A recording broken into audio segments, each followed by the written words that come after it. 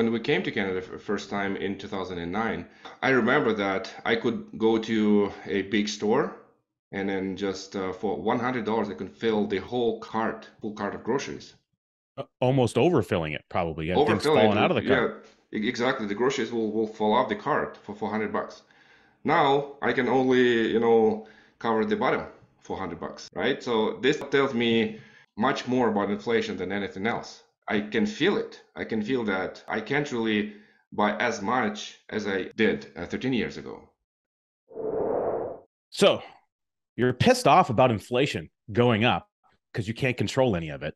It's driving you nuts. You're seeing it in the headlines. You're watching YouTube clips and you're seeing it on the TikToks and the tweeters and the Instagrammies and all the things out there about how inflation is kicking us in the nuts, proverbial nuts, that is. It would be pretty amazing if inflation was a physical person that could kick you in the nuts. But you're tired of it, and you want to know what you can do about this, and how can you protect yourself to some degree. Well, we're don't going to have all the answers, but I'm here with my friend Roman today, and we're going to talk a little bit about what has happened in the past, and we're going to talk about a real world example of our mentor, R. Nelson Nash, and one of the stories he used to relate and share to us about how inflation showed up over his years on planet Earth. Now, Nelson, he lived to the ripe age of 88. He would say 88 revolutions around the sun. That's how he would describe it. And in that time frame, he experienced so much. He was born in the 30s. He lived through the Second World War, amongst many other wars that followed. In that whole time frame, he experienced all kinds of ups and downs and hills and valleys and mountains of financial good and a lot of financial bad. And so he had a huge level and breadth of experience to speak about what was consistent in his life and how he saw inflation play a role as he lived his life. So I think, Roman, I'm glad I'm talking to you about this today because you also have a lot of unique perspective to bring. And you and I've had a few conversations in the past about, your journey coming to Canada and your past living over in Europe and how you saw things happen in the financial system there. Mhm. And the concern maybe that especially folks, who immigrated to Canada find maybe their perspective on things like inflation is a little different because they've had a different experience than most living Canadians today. And I'm excited to have this conversation with you. Yeah, thank you so much, Richard. Inflation was one of my biggest fears when I came to Canada because when I experienced inflation back in my country, we just had the same inflation, the same thing, with just more zeros attached to it, right? It's pretty much, it works the same way. So the currency is depreciating in its value, losing its purchasing power every day or every year. And the citizens just have to deal with it. They have to embrace it, have to accept it, because like when you wake up and then all the goods and services went up in price, you just need to do something with it. And then so people are actually looking to hedge the capital against it, right? Somehow you need to find a way to either overpace inflation with something that is growing better than inflation, or do something else, right? In the country where I lived, one of the hedges was US dollar, right? So US dollar, we would just buy your US currency and then keep it in cash or keep it in a bank account. Was our hedge. But guess what? US dollar also has its own inflation, right? US inflation. And there's no real protection from inflation. We're just going from one currency to another currency, from one zone to another inflation zone. So, and yeah, we just wanted to talk today about inflation and how the policyholders, how the Canadians can make sure that we protect our capital from inflation. Yeah, and the idea is to try to give yourself every chance or opportunity to have a hedge. And there are multiple ways that you might be able to do that. And for some people watching, you've probably already taken some of those steps, and good for you on that. Roman and I, we had another video that we did a little while back, and we talked a little bit about silver and gold to a degree, Yep. and that being a bit of a hedge. And a lot of people believe that that's the case.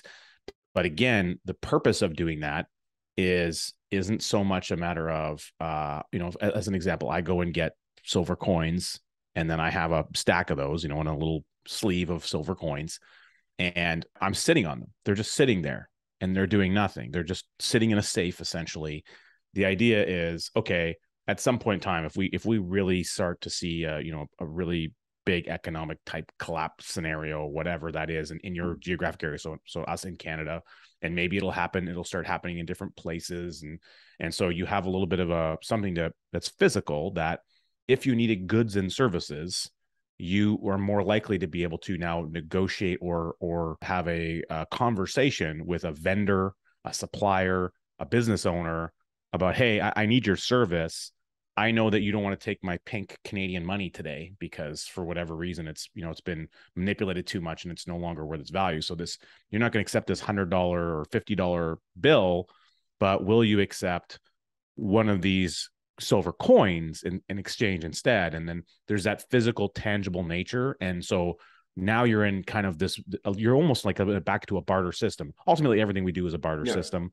We're just using the currency denomination to add speed to that barter aspect. And we don't need to barter with like when I ordered something on Amazon today, I didn't have to barter with Jeff Bezos to get the delivery to my door. I didn't have to barter the delivery guy to just show up magically and leave it on my front doorstep. So we've been able to utilize the currency method and computer technology to add lightning speed onto transaction activity, where I can now buy from anyone in the world without having to really physically speak to someone or go and negotiate with that individual. But ultimately, what we're doing is the same thing. It's just happening on this mass scale now. And so when the value of the currency comes down, and or it's a combination of value of currency comes down or price of goods go up, they're really the same thing that's taking place.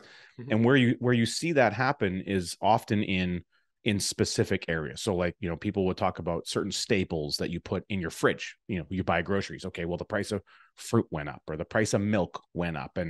And there could be a higher degree of price change. Like, let's say I want to buy a gallon of milk, yesterday and it's $4, and today I want to go do it, it's $7. Well, that's a pretty dramatic increase in that one spot. I might not see the same increase on, let's say, a can of peas. Okay, so there's a variable there, and that has to do with supply chain dynamics and supply and demand. Now, I'll give you a direct example of this. So, where I live in Chilliwack, I love it here. It's fantastic. Chilliwack, BC is a beautiful, wonderful place. And one thing I really love about it is something that's like reminds me of growing up. So, growing up in Alberta, in a small town in the Alberta area, we used to literally just drive down the road to a neighbor's house, and we used to get our milk there. We would just go get a jar of milk. I remember we would separate the cream off, and that's how we got our milk. We didn't go to the store to get it when I was a young boy, and it was fantastic up until the point where it just wasn't sensible to do that anymore, because sometimes the timing didn't work out. Now today in Chilliwack, I can actually go and do that in local places. There's a place, it's about maybe 6-7 minutes down the road. They actually have a vending machine where I can go and I can bring my own jug, and I can basically get milk right out of the jug, and I can put like loonies into it. So that's kind of cool. Nice. But also, one of the things that we do is we buy a lot of local produce and things like eggs. So I can walk down the road. I can take my dog and go for a walk, and it's about a 5-minute walk, 6 minutes. And I can literally drop money in a little box, an honesty box, that's a $7, and I can get a dozen eggs, and I can walk home with them. Okay, so that's pretty cool, because I'm happy that I don't have to pay the GST, government slavery tax. And some other things. And I get to give my money directly to the farmer who made those eggs and did all that stuff. I'm really happy about that. Now, what's interesting though is about, say, 6 months ago, roughly, maybe 7 months ago, those same dozen of eggs were about $4 or $4.50. So the increase on 12 eggs has gone up pretty substantially. Now, I know the reason for that, or part of the reason for that, is because the farmer, that local farmer, they've had a dramatic increase in chicken feed. So the cost to feed the chickens is now pushing the price up on the consumer, because they can't keep their chickens, they can't feed them unless they do that. They have to. So again, it goes back to the situation of the consumer. The consumer pays for everything. So we are always, as a consumer, for everything we do in life, we're paying the top level price that has to happen, that's absorbing all the supply chain problems and costs and all the manipulation of money supply that governments and central banks are doing, and shenanigans that are happening on a global basis. we are paying that price. So goods are getting exported from another country, whether it's, China or wherever, and it comes to our shores. Well, you got to pay for that. And then there's import fees and duties on that stuff that comes into the country. That's a Yep. tax. That tax gets added to the price. Then it goes to the wholesaler. The wholesaler has to send it to the retailer. They have to get a profit that gets added in. And then Hmm. it's like it just levels up and levels up and levels up. And then we pay the price. And then on top of that price that the business needs so that they can try to earn a profit or keep their employees employed, Hmm. then we have to pay tax on top of Yeah. that price. So these combination of factors really amplify the inflation problem because we see it at the consumer level, at the daily goods that we buy. We're seeing the valuation of the dollar, or in other words, what our dollar can purchase is going down. I'm going to give you one more example. Sorry, I'm on a soapbox a little bit here, Roman. And It's now okay. I don't know when you were growing up if you had vending machines that you could go buy Hmm. Yes. like soda or pop or like Coke and that sort of thing. Yep. Now, when you would used to go to a vending machine, you could go put in a certain amount of money and you could get a Coke. And I remember it being, there was places I could go, like I could go to the hockey rink and get it for like 50 cents. It wasn't Coke, it was like RC Cola. It was a knockoff. Maybe it was 75 cents for a Coke. And then it went up to $1. And now, and it was there for a really long time, as far as I remember. In fact, I used to, at my local school, I used to be the guy that filled the vending machine, and I had to Hmm. take, collect the coins and all that sort of thing. And then I remember as I aged, okay, now it's $1.25, then it's $1.50, now it's $2. Now you want to go and buy one, and you go to the airport and buy one, it's like $3 for the pretty much the equivalent Coke. It's not in a can anymore; it's in a bottle. Maybe there's a little bit more volume of, but you're paying like $3 for that, sometimes more. So that's a pretty dramatic difference in let's call it a 30-year time frame. And I'm curious, what was your experience growing up where you were when you would do something similar? Like I said, yeah, so we had inflation on a different scale, and normally the inflation was not lower than 10% in the countries where I lived. It was really, hard to keep up with inflation sometimes, especially I've seen inflation at, 100%, even 200%, even more, right? So it's really hard to describe how we would feel about that. But the prices would just double in a month period or in several month period, and then they will double again, and then they will double again in a year or two. So the inflation really was a big factor when I lived. I remember the prices when we lived still in USSR, right? In USSR times when we could buy like some groceries, let's say like a big sausage for, I guess, 84 cents. And then after the USSR collapsed, after there was Russia, Ukraine, the prices just went up like crazy. Like we had like so big inflation because of bad economy, bad, management, because of bad government, and everything just quadrupled in just overnight in the price. Just to give you an idea of what the inflation looks like when we look back. I'm going to be talking about Canada, not about Russia or Ukraine. So where I live in Steinbach, Manitoba. So and we have something called a Mennonite Heritage Museum here in Steinbach, which is a museum of how the first settlers came to Steinbach from Germany, how they started living. And there's like a small shop with still prices on the wall for how much you can buy food for, right? Like you can buy like a cup of tea for like 24 cents, right? So when I go back to that store, it always reminds me of inflation, of how the inflation works throughout the years. You may not notice inflation in the what it was in the last month or year. It may not be that significant. But when you look back for centuries, you will see that inflation created a huge problem where the money devaluated in like many, many, many times. And for example, when we came to Canada for the first time in 2009, I remember that I could go to a big store and then just for $100 I could fill the whole cart, full cart of groceries. Almost overfilling it, probably. You had things Overfilling falling out it, of the yeah, cart. exactly. The groceries will fall off the cart for $400. Now I can only, cover the bottom for $100, right? So this tells me much more about inflation than anything else. I can feel it. I can feel that I can't really buy as much as I did 13 years ago. Yeah, I mean that's the real world example, and I would imagine people, they're experiencing that in many ways. And it's interesting when you start to think about like the individual products, or you want to really start to kind of grasp how inflation is showing up in your life Yeah. specifically. Think about specific things. I think the grocery store is a really good spot because it's a fundamental need. We need food on our table. We have to feed our family. And so this is an area where we really get squeezed a lot. And there's many reasons that cause fluctuation in food prices. A lot of it has to do with the supply and demand, and the supply chain has been, because of the whole COVID scenario, supply chain has been really, really hit hard in many areas. We saw it in huge spikes in like lumber prices and construction materials for the same reason. And another thing that has impacted that, of course, in the supply chain is fuel. So you're noticing it when you go to the pump to put petrol and gas into your tank of your vehicle. But think about now the trucker or the truck driver that's delivering those goods, and they have to fuel up. Well, whether they are a private truck driver or they work for a large company, that's what they do as a large organization. So they have a huge amplified cost, which means they must charge more for their delivery services. There is no other option, or they're going to go out of business. And then all those employees are going to be unemployed. Like, it's a huge ripple effect. Exactly. So, and all the businesses need to raise prices now because everything is tied on delivery, tied on transportation. Transportation is a blood of economy. When the gas prices go up, guess what? Everything will go up eventually.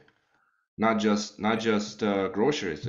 I mean, all the prices and all the services, building materials, and everything, literally everything, will go up. I've never seen someone riding a pedal bike, hauling a giant trailer behind them filled with all the stuff that shows up at a Canadian Tire or a Home Depot. That's not how that stuff's getting to the store. Yep. It's getting there on a truck. Okay, the fuel prices are going, okay, well, what is that? Okay, well, there's obviously pricing in the actual cost of oil, what's a barrel of oil, one of those kind of things.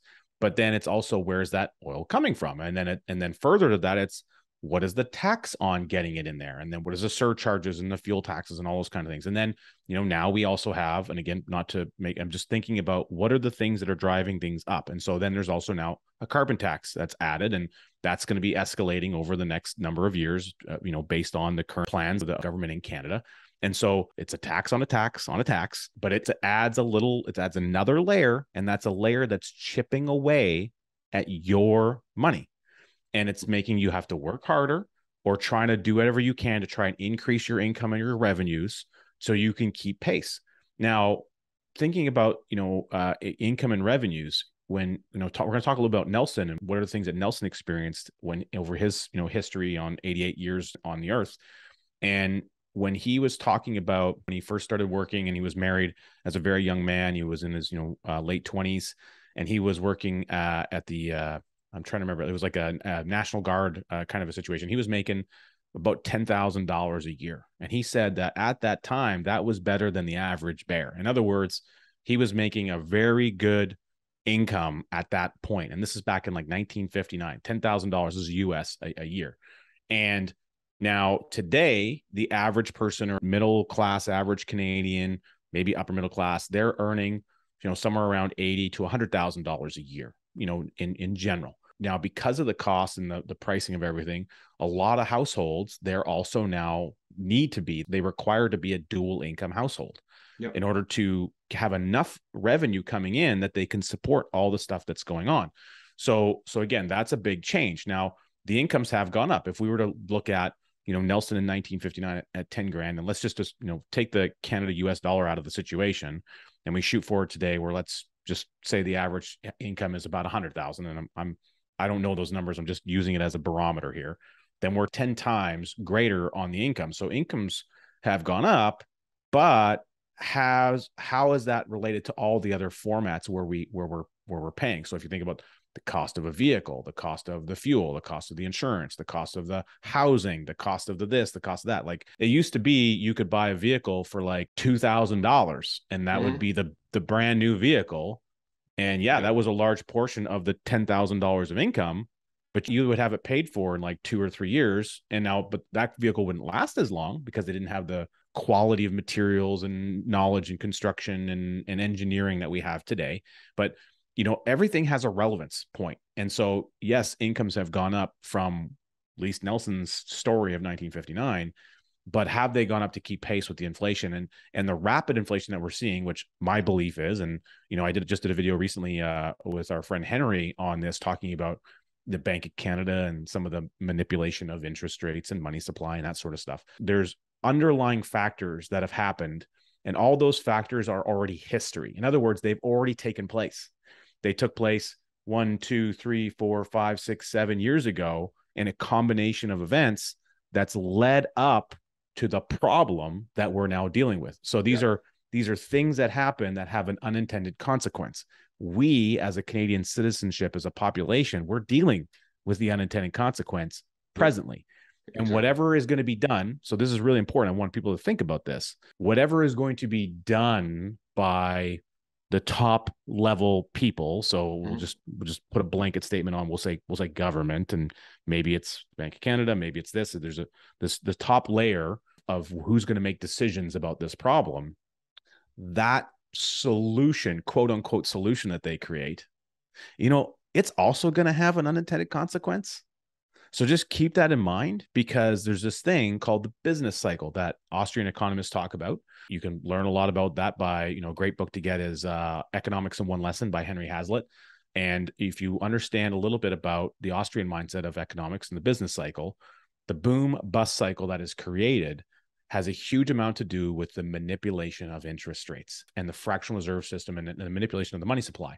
And we're seeing that in massive quantities. And especially because of the aftermath of COVID, the amount of money that has been manufactured or added into effectively circulation by the federal government and et cetera, is we don't know how that problem is really going to show up. I mean, we can make assumptions, we can use some logic to think it through, but we're not even seeing the real impact of that problem now. We're starting to see a portion of it, but I don't think we're going to see the real impact for a while yet. I don't know, Roman, I'd love to get your thoughts on that.